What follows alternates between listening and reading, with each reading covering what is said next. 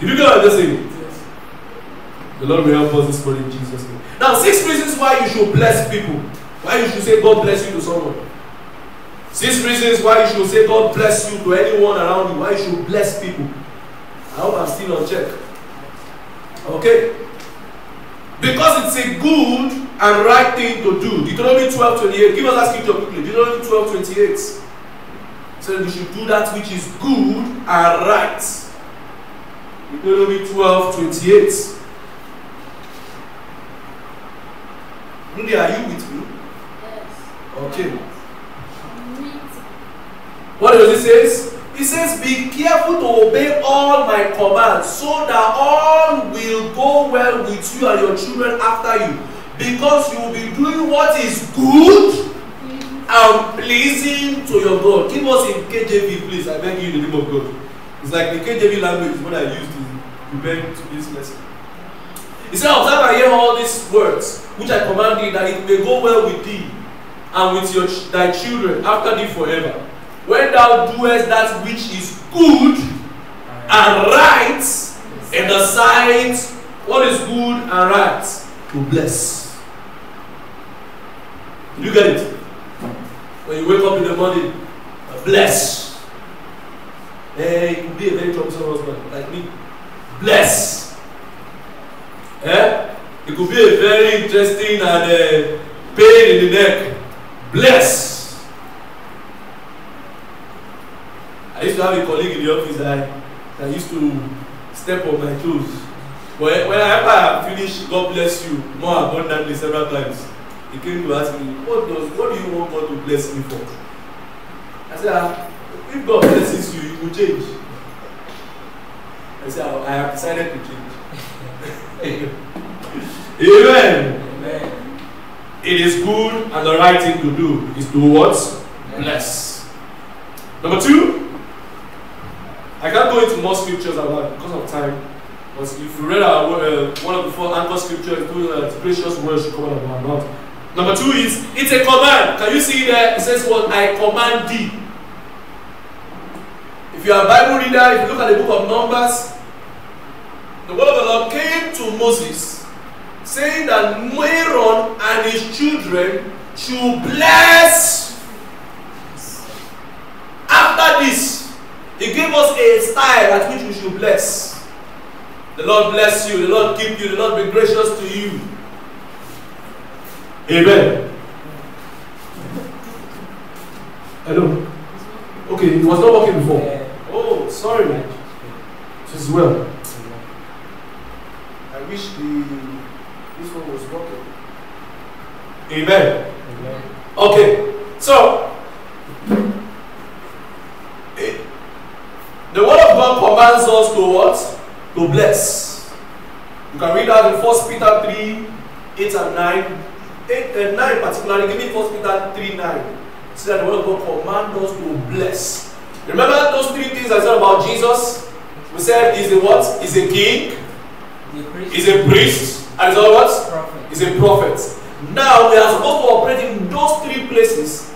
And those 3 places makes us what? One of it, which is the priest. The priest is a mediator. He's an intercessor. So what do? I stand in between and I what? And I bless you.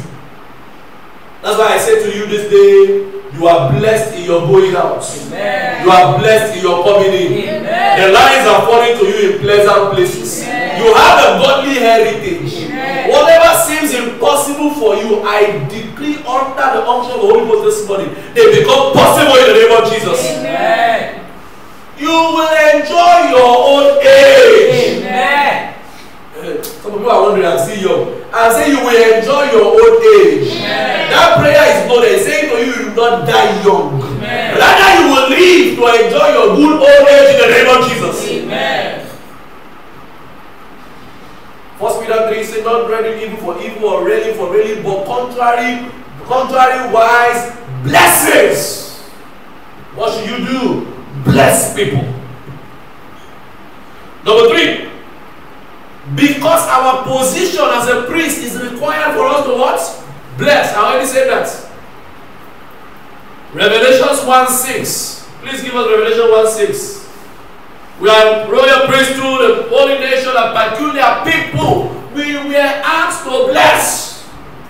What will the priest do after he has gone into the holies of holies and he has spoken, I have offered sacrifice? When he comes out, what did he do? He blesses and has made us king.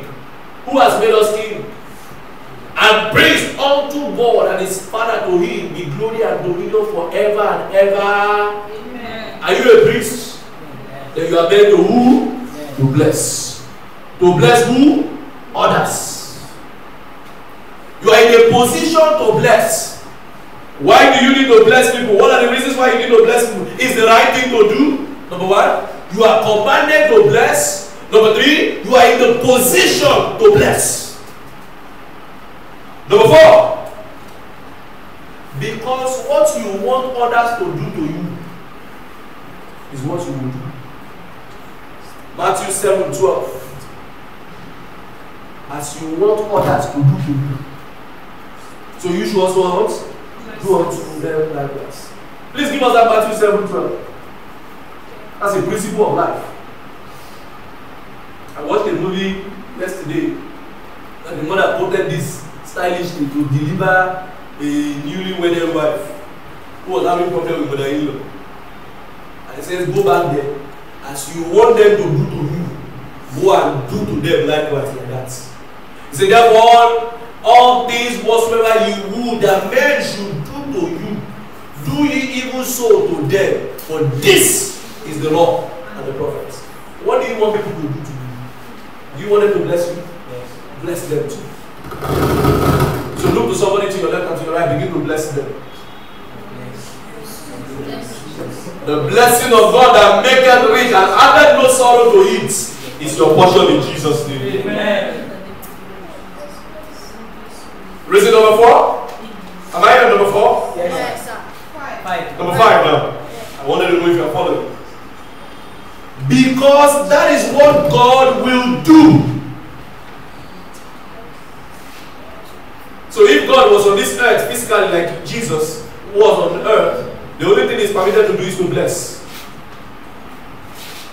That is why you looked at that man. You looked at Peter, and Peter said, I have called all night and caught nothing. I said to him, cast your net. He said, then Peter said what? As you have said, right? I will follow. What came out of it? He caught net breaking miracle. I speak to under everyone at the sound of my voice, hear the word of the Lord. Wherever you have called and have not caught anything, I decree in the name of Jesus, recast your net and get net breaking miracles in the name of Jesus. Amen. And number 6, because there is power in words. That's why you need to bless people. There is what? Power. Scripture says, the power of life and death. So the power.